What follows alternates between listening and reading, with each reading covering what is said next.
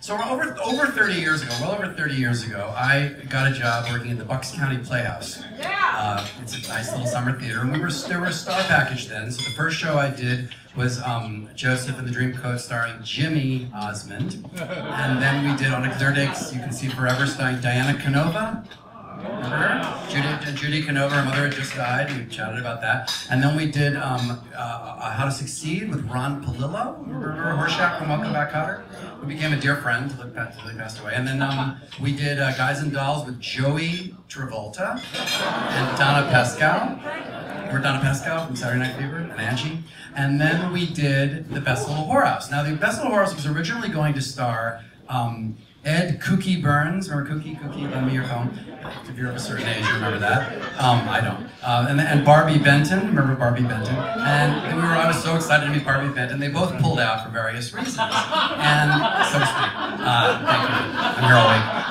And then we ended up getting instead Sheila MacRae. I was so excited to work with Sheila MacRae because I used to watch The Honeymooners. You all remember in the late 60s, remember the scene with the camera on the water, going in the water. You remember that? And Sheila and I totally hit it off. We had a wonderful time. Every night after the show, she would do her act and talk about, just after the curtain call, she'd stay on stage and talk to the audience. Both Jackie Gleason and Gordon, her late husband, Gordon MacRae, were still alive. She would talk about them and tell stories, and we really hit it off. And then I told her that I used to live in Encino, California, in the San Fernando Valley. And she said, oh, we used to live in Encino. We kept chatting about it. And then one day I brought up my address, 16670 Boston Drive. She said, 16670. That's my address. That was where we lived too. I was like, really? Wow. So the following year, I went to see the opening night of Merrily Roll Along at La Jolla Playhouse, starring our next guest, my good friend. And I went up to her at the party and I said, so I'm friends with your mother, and she tells me we used to live in the same house. And Heather said,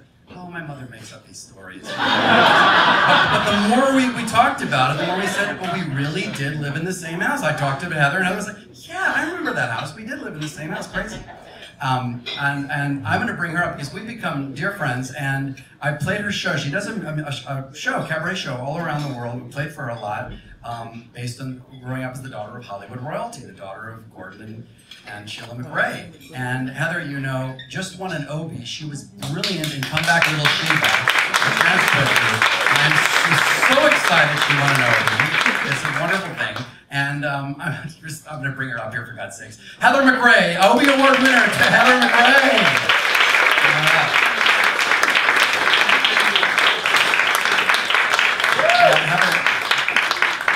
Society has to help the people up the stage on it. Well, they took the railing away. It's dangerous. I've sung here a lot, and the railing, some people have gone flying into the audience, you know, on occasion. But. So we go back a long way, and there was some other story. Oh yeah, so when I played Heather's show at 50, when I shaped menopause, sorry. When I played Heather's show at 59 East 59th Street a number of years ago, my parents, my whole family, a lot of us came to see the show, and afterwards we went up to say hello to Sheila, who was in the audience, and Sheila said, oh, the Lavines, I love the Lavines, and my parents looked at me and said, do we know Sheila? No, we knew Sheila. I said, now we do. So, but I'm going to let you lead now. You know, Heather, we need to talk about, she has a brilliant arranger who worked on her act originally. They came over to my apartment, sat on the floor, and we just pulled all of Gordon MacRae's. When I was putting together a show about my father, we decided that we would just stick to the songs from his films, because a lot of people probably know this, but he had a huge recording career on Capitol Records and several radio shows, and there was just so much material to choose from. So who did I call? Of course, Michael, who has every song in the world, and we did. We sat there and went through all the songs, and we put this together, my original musical director, Mark Nadler. But I just want to say, I have so much fun with Michael. Michael and I have toured around the country doing songs for my father, which is a tribute to my dad, Gordon.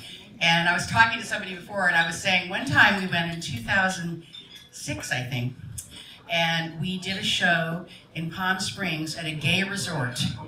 Clothing optional at the pool. You know, it's so hot. It was around September. September. Meaning it was only 109 instead of, you know. It was so hot. They saw that they had the sprinkler, all the sprinklers on for the people. Yeah, when I was going to Palm Springs in the 60s as a teenager, they didn't have mist machines everywhere. But now when you go there, there's mist, and they had mist and I sang outside. Remember, it was like at a barbecue bar. I know, I remember. I had to sing outside, and they had mist blowing on us throughout the whole show. But the rest of that trip was wonderful because Heather had me take her all around Palm Springs, where she used to live, and where she used to the fancy place where she used to go for lunch, and then we went to Joshua Tree. We went to Joshua Tree. All around there. We had just a wonderful trip. I sat in the car. It was way too hot for me. Michael got out and took pictures. I love it. But we've had a lot of fun. We've gone to Florida. We went dolphin watching. He's the greatest person to travel with, Michael Lavine, because he's so much fun. He's a great musician, a great artist in every way, but even more importantly, he is a great person, and I love you so much, so I'm glad to be here with you. I know you're going to remember this song, a lot of you. I'm discontented with homes that are rented, so I have invented my own. Darling, this place is a lover's oasis, where life's weary, what is the word? Chases, I know, I'm sorry, I'm getting old. Far from the cry of the city, where flowers pretty caress the streams. Cozy to hide in, to live side by side in. Don't let it abide in my dreams. Picture me upon your knee, just tea for two. And 2 for tea, just me for you, and you for me alone. Nobody near us to see us or hear us, no friends or relations on weekend vacations. We won't have it known, dear, that we own a telephone.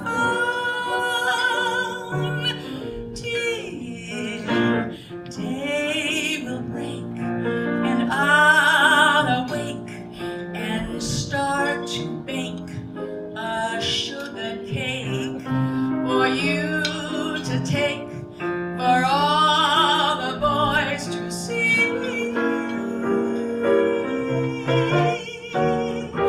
We will raise a family, a boy for you, a girl for me. Can't you see how happy we would be? I think about you upon my knee. That's where I'll be. Just tea for 2 and 2 for tea. Ooh, I love tea. Me for you and you for me. Alone, that's the word. There's no room for a third. Nobody near us to see us or hear us. No friends or relations on weekend vacations. We won't have it known, dear, that we own a telephone. Verizon who? Day will break and you'll awake and start to bake a sugar cake for me to take, for all the boys to see. They'll be so jealous we could raise a family, a boy for you, a girl for me. Can't you see how happy we'll be? Can't you see how happy we'll be? Can't you see how happy we'll be? Think about it, what do you say? You and me tucked away in a pot of Earl Grey. What a dream, what fun, has to be then honey. Honey is the trip for your lips, rose hips, and a hint of peppermint, and a top joy glass. Passes out surprise, and a crackers, elderberry, cranberry, elderberry, cranberry, what a humdinger. Red singer in a cup of chamomile. English breakfast, Irish breakfast, makes you smile. Darling, how about Darjeeling, or maybe orange pekoe? We go, where orange pekoe. We could raise a family, a little Lipton lover for me. The tiny tiny Tetley taster for me. Can you see how happy we will be? With tea for two and two for a tea for two. For tea for two for two for two for tea.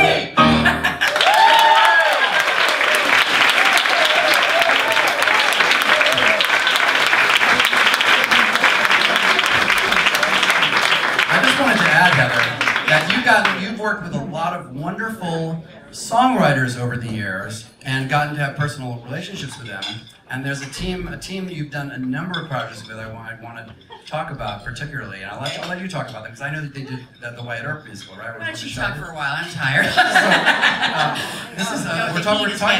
We're talking specifically about Amanda McBroom and Michelle Browerman. Wonderful. Amanda McBroom, you may know, wrote The Rose. She wrote The Rose. And a lot of wonderful other songs, funny songs, poignant songs, every possible song. And they wrote a little thing with Michelle Browerman. I Married Wyatt Earp? Is that the two of them, or is that what? No, Michelle Browerman wrote that. But Amanda and Michelle have been working together for many years, and I actually met Amanda McBroom in 1977 when I was doing the play Vanities in Palm Springs, and she sat on the couch one day. We'd all been in the hot tub after the show, and she was naked, and she sat on the couch and started playing songs. I was like, oh, that's interesting. But I had no idea she was such a great singer-songwriter. And Michelle, you go back even farther. Michelle Browerman, I met through Amanda, and she became my very first musical director in California. I started playing a little club there called the Blah Blah.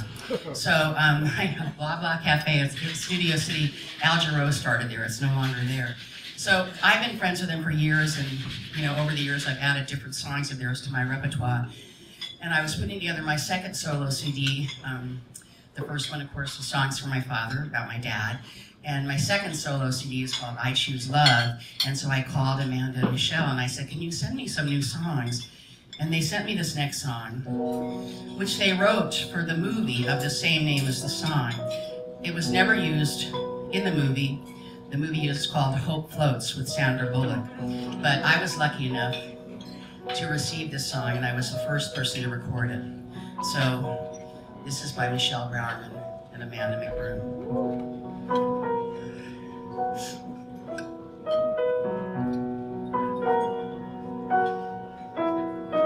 Sometimes you feel the rain will keep falling forever. You're washing away like a lost little crepe paper boat. You think that your life will always be winter storm weather, but if you give her a chance, hope floats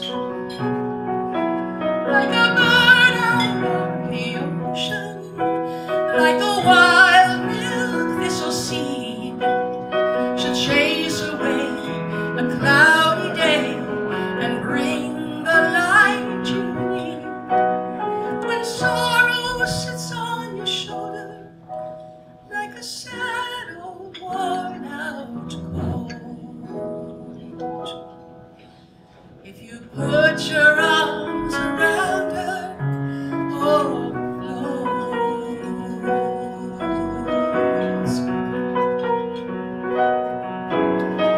Some people find that love is as easy as breathing, knowing that they've ever loved is going to tell them goodbye. But when your heart's been hurt too much, you give up on believing. And if you found some wings, you would fly like a bird out of the ocean, like a comet in the night. You don't know where you're going to, you're only taking flight. When all those tender feelings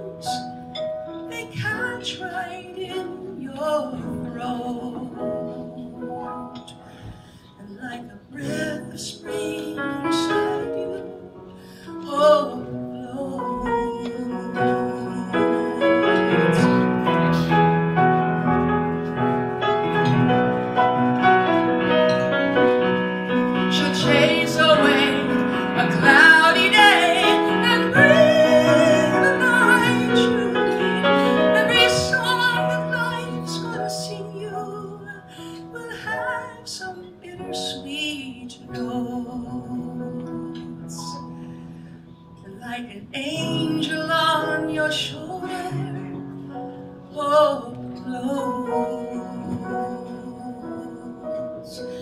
And if you reach out your arms and hold her, hold close.